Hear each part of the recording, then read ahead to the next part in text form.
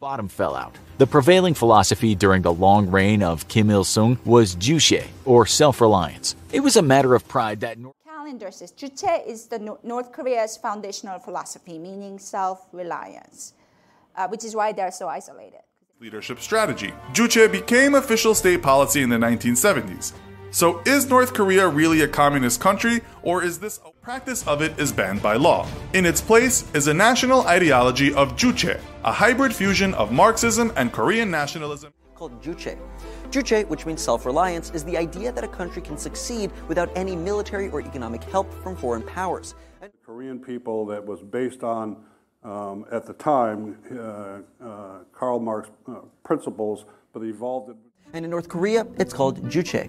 But the basic economic and political premise is similar to that of Marxism-Leninism and developed alongside